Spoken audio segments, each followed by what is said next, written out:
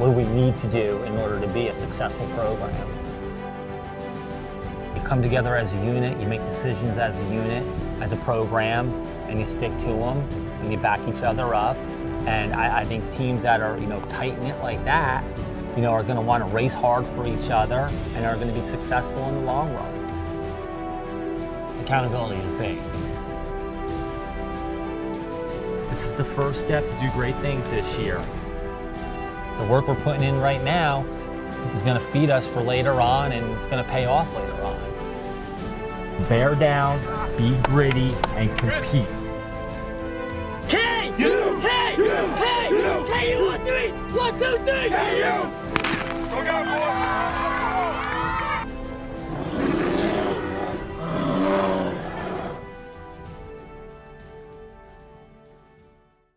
I didn't want them to come into the season and just be an average team or shoot to be average in our conference or region. I thought we had a shot. I really, really did. I thought we had an outside shot. I thought we had an 80%, 90% shot. We set out to go to nationals. That was the goal. We didn't set out to place top 5 at regionals or top 6 or 7 or 8. I love that they have that goal. I love that they challenged themselves a little bit.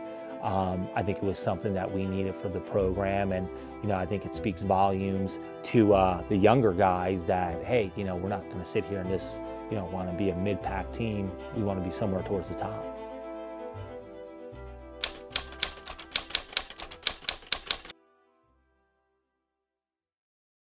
Came out of spring season on a very big high note. We had a lot of good individual performances from 800 meters all the way up to 10K.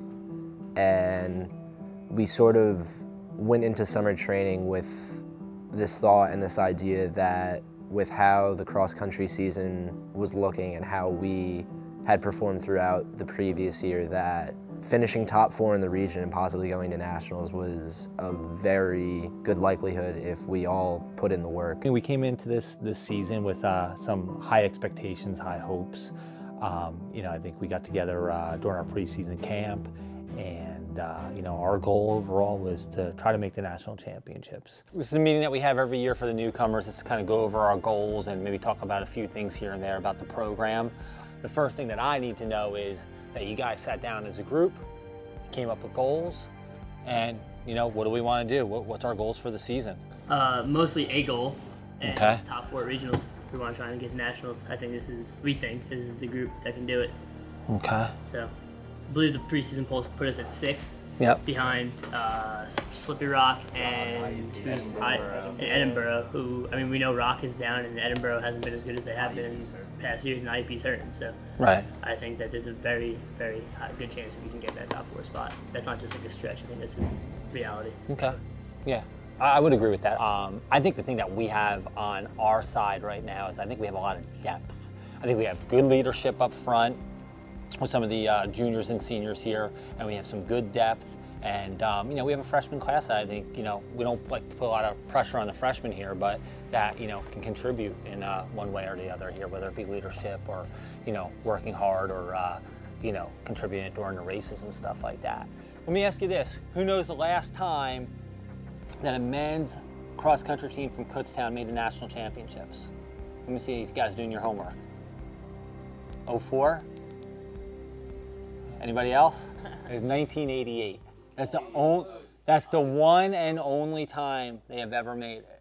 Over the years, we had really struggled in the distance events, and I think that just helped everyone in general. And everyone sort of just went to the summer very motivated, very excited, and separate groups met up on separate occasions doing runs. I know Steve, myself, CJ met up more than, a handful of times to do Sunday long runs together and just, have someone to run with there. And I think that was a big component for us too, is that we were able to hold each other accountable over the summer, which was something that is a little more difficult with everyone being spread out. But because of that, we, got better from that, and we came into camp looking like, one of the best teams that Coach Hoffman had. I thought with the personnel that we had and, the talent, we had a shot of making it. Now there's good 6, 7 teams in our region that probably all will go for those 4 spots, and it wasn't going to come easy.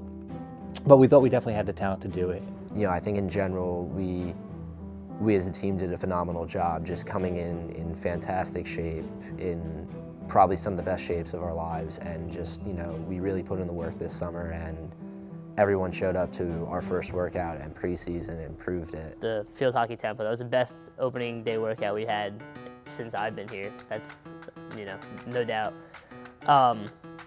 And the young kids came in with like a desire to really contribute early on. They were, you know, they weren't average freshmen. They were, you know, embracing their role and really wanted to push, and they worked really hard, and they were really important to what we did here and what we really wanted to do moving forward. We went up to Stonehill University, which was a bit different. Our usual first meet is more of a close to home rust buster. We sort of just get the junk out of our legs. You know, you're not looking to run super well that first race and do incredible things. We opened up the season really strong up at Stonehill, saw some real positive stuff. Still had work to do, but you know, we were in a base phase and it's getting stronger. You know, I thought we had a couple of newcomers that showed some promise. You know, Nick DiGennaro and Nate Burkhart and AJ Kilpatrick. Stonehill was our first meet, and that was my first collegiate race. And going into that race, I was feeling kind of nervous. You know, going from a 5K to an 8K.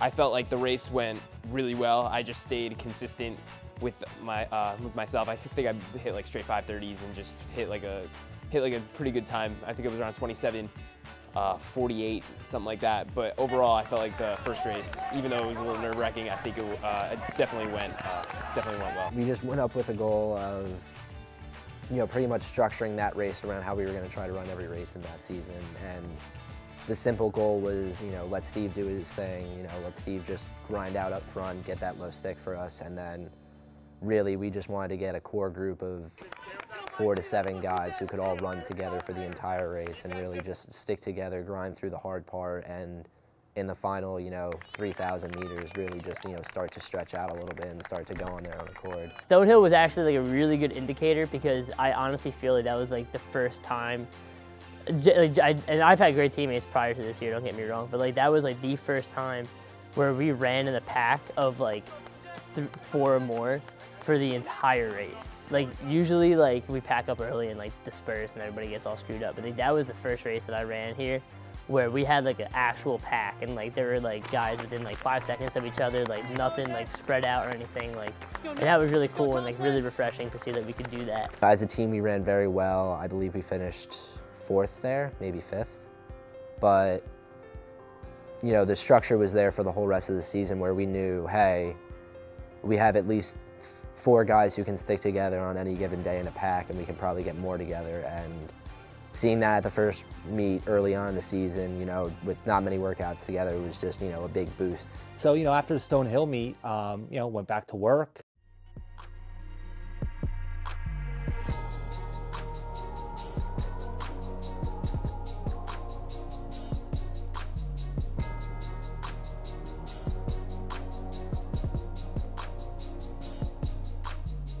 From Stonehill to the home meet, we did 1 or 2 workouts on the course to really work it in, get ourselves prepared, get ourselves recognized with the course, you know, remember it. You know, it's not a course that we run often, so, and we were going to be running it twice this year, so, you know, it helped to do as many workouts on it as possible. Coming back here for the home meet, that's always fun.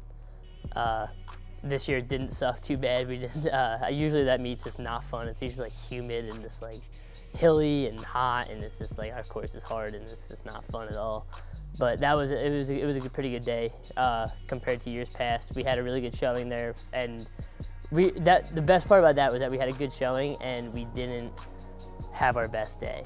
You know, we competed really well against some really good teams, and we were kind of shocked with our result because we didn't do so well, in our opinion. It showed in the results. I mean, we had another good performance. We saw some other conference schools and how they were running, and, you know, we knew where we stood and we knew what we had to improve on to get where we wanted to be at the end of the season. I thought, you know, Steve Main looked real good up front for us, and, you know, that as expected. You know, I thought Mike ran really well for us. CJ and Brian, some of the older guys looked real good. You know, one of our fifth-year guys, Andrew Thompson, was definitely coming back. More of a middle distance runner, but a guy that can definitely contribute, but he had some work to do.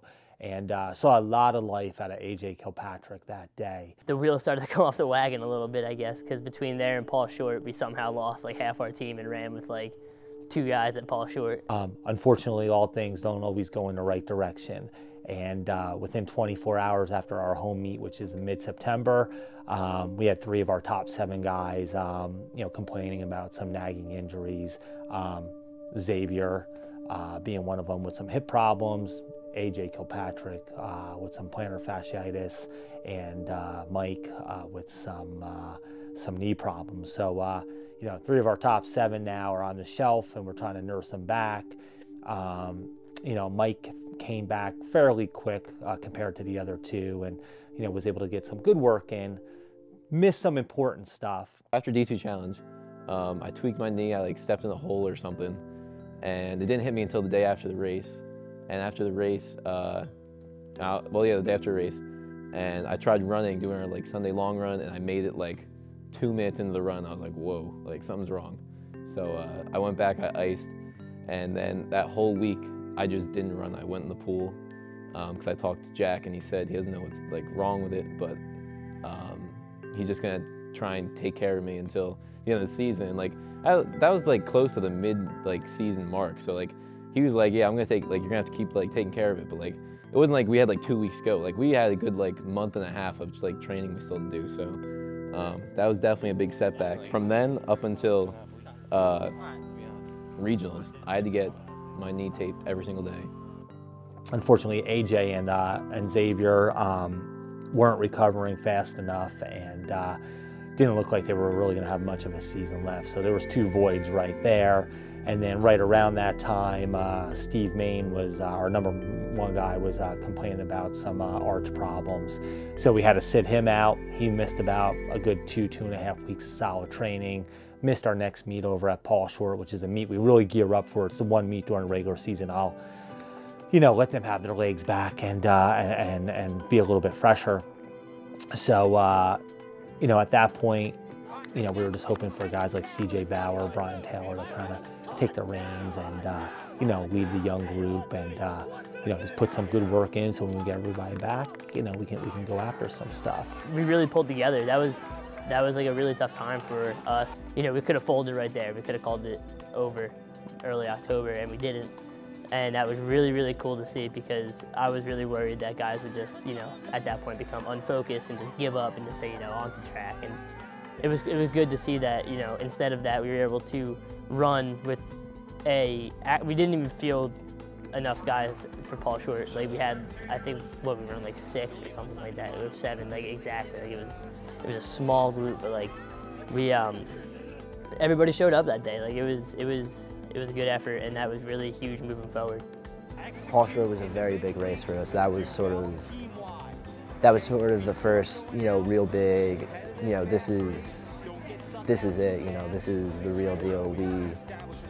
We can do this, you know, if we keep just moving forward, if we just keep training hard, if we keep working hard, and, you know, everyone has a stellar day, you know, we're gonna do great things. Matt Cooper was used as like a workout, essentially, because we were just gearing up for the big championship meets. And, you know, as minuscule as that may seem, it was really cool because in my whole time here, like we had never flat out said we're using a meet as a workout, because we never ever had like legitimate postseason aspirations. Like it was just like, okay, like PSACs and regionals are meets that we'll run in, but like we're not necessarily trying to make any sort of noise. We're just gonna go there and give it our best shot and call it a season. And this year that wasn't the case. You know, there was a clear objective that we wanted to hit, and we worked in that, you know, that week leading up to Matt Cooper, we really worked, and then the week after we worked. Going into the conference meet, you know, I thought we had a good attitude. I think, you know, some guys were fighting some mental issues with knowing that some of their teammates that they needed to be healthy and ready to go weren't there. But, you know, we gave it a go, and, you know, I thought the guys did a pretty good, nice job at the conference meet. I mean, came back and finished 5th at the conference meet, and knocking on the door to the top 4 there for the regional. PSAX this year was a really, really cool experience because we had it on the home course, and that's not always a thing. We were lucky enough to run on it my freshman year, and then I hadn't been here since. And as a senior, being able to go out on homecoming weekend on our home course, like that was just like a really, really cool experience.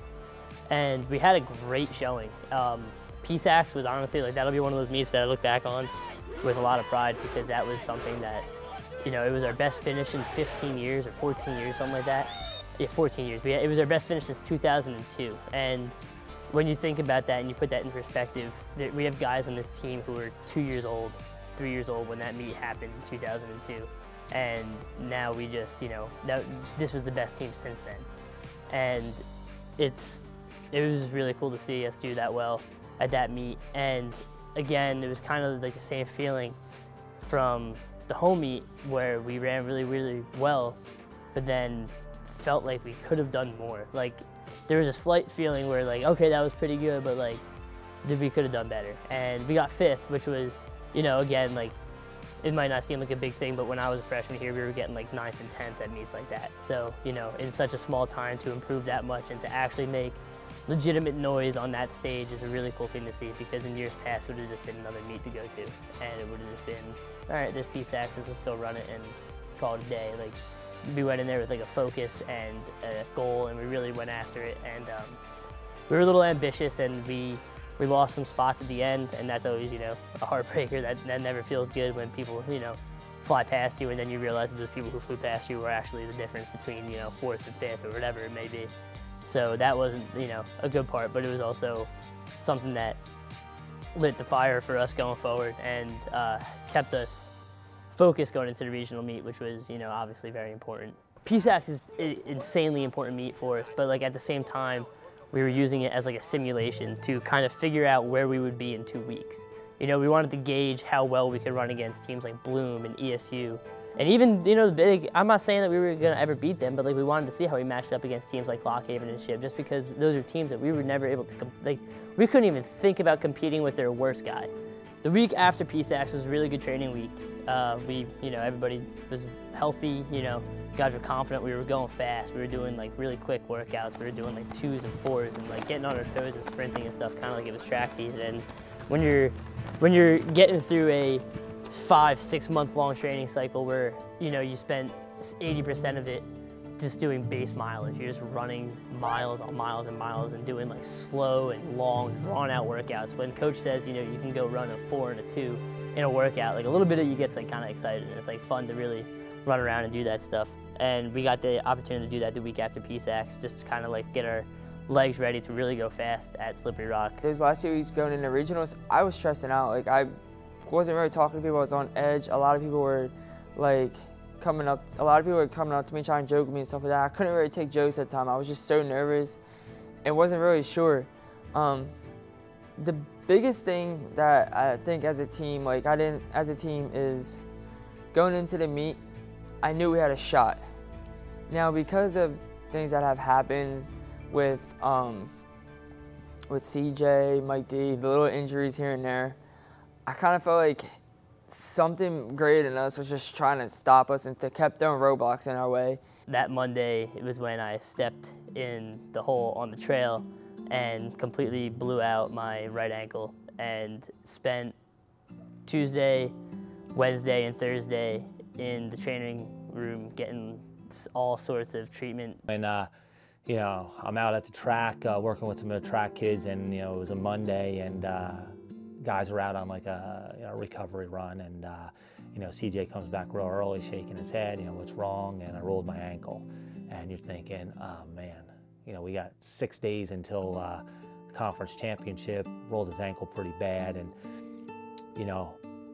I think it's just human nature that you kind of feel a little bit deflated, and but as a coach, you're keeping your spirits up and being positive, and you want to push that on to your athletes. And once the guys all came back from the run, found out what happened, you could see they were a little bit deflated. The thing, I'll give a lot of credit to our trainers, did a great job with getting CJ healthy. somewhat healthy. Fortunately, he was able to go out and run on Saturday. He wasn't 100%, and I give CJ a ton of credit. At that point, a lot of people would have thrown in the towel and, I'm done for that season, let's move on. He went through a little bit of a roller coaster that week of being like, I'll be back, to where I don't think I can do it, I'll be back. And, 24 hours beforehand, he got the approval to race, and, I think he was pretty excited and ended up doing a nice job for us. I think he was our number 4 guy at the regional meet, not 100%, but did some good stuff. But, when your number 2 guy gets hurt, it's hard for the rest of the team not to think, we're in a little bit of trouble here. But I thought the guys did a good job trying to keep their heads on straight and being positive with each other and, saying, hey, we're going to keep going after this goal. To go down 5 days out from that meet that sucked. That was just like the worst feeling in the world. Like it was just, I don't want to say heartbreaking, but it was definitely defeating, because you work so long and so hard for this one thing, and you get, you have a good year and you're healthy and you're feeling great, and then boom, like you go down, you step in a friggin' hole and it's over, And I was under the impression that it might be over, but I'm so thankful for the work of the training staff and the support of coach and the whole team in general. Like, I was pushed through that week. Like, I spent 3 days icing. Thursday after one of the sessions, Jack taped me up and said, go run in the hallway, go jog down the hallway, and I was able to do it in the tape, and he was like, all right, not bad. Thursday I ran a mile, and then Friday I did pre-meet, and Saturday I raced. Before the race, we had a race plan going. Our plan was to stick on a Bloomsburg and see what we could do from there. We knew that they were ranked in front of us, and I knew what the race plan was. It just, feeling before the race, I was a little nervous, definitely, being a freshman and going from last year. I was preparing for states as a senior in high school, and then like a year later, you're going preparing for regionals at the NCAA Division II level. Definitely a step up, and definitely nerve-wracking for sure. But I just went in there kind of with a clear head. Unfortunately, at regionals, you were going from 5 miles to 10K, and I think when we got Mike back and a couple of the other guys, they just weren't prepared enough for 10K. So went at it, we dug in, did what we could, and unfortunately the ball just didn't bounce in our direction there. So, I think we had some good highlights individually. Of course, Steve qualifying for his second national championship was great. Super excited for him. But then on the flip end, the flip side, you're a little bit down because, you went into the season with some high expectations and somewhat realistic, and we didn't accomplish them, So to see guys like, Andrew Thompson and CJ Bauer and Brian Taylor, it's their last season, come a little bit short of their goals.